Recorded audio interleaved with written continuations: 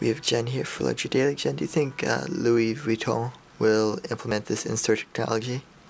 I think so. The students from Columbia Business School and Parsons School of Design thought of a really interesting way of incorporating digital technology into in-store experience.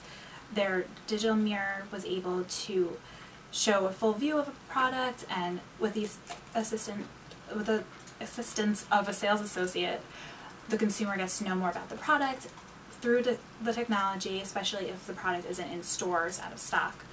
So I think that Louis Vuitton could really benefit from making the transition and blending together digital and in-store touch points.